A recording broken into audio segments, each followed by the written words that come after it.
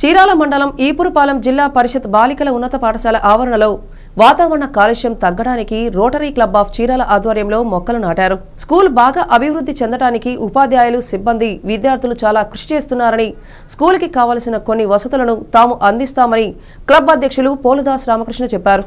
ఈ కార్యక్రమంలో క్లబ్ కార్యదర్శి డోగుపర్తి వెంకట సురేష్, గాజుల ఎల్లమంద ప్రసాద్, మండల విద్యాశాఖాధికారి వెంకటేశ్వర్లు, ప్రధానోపాధ్యాయులు మొలబంటి వెంకటేశ్వర్లు తదితరులు పాల్గొన్నారు.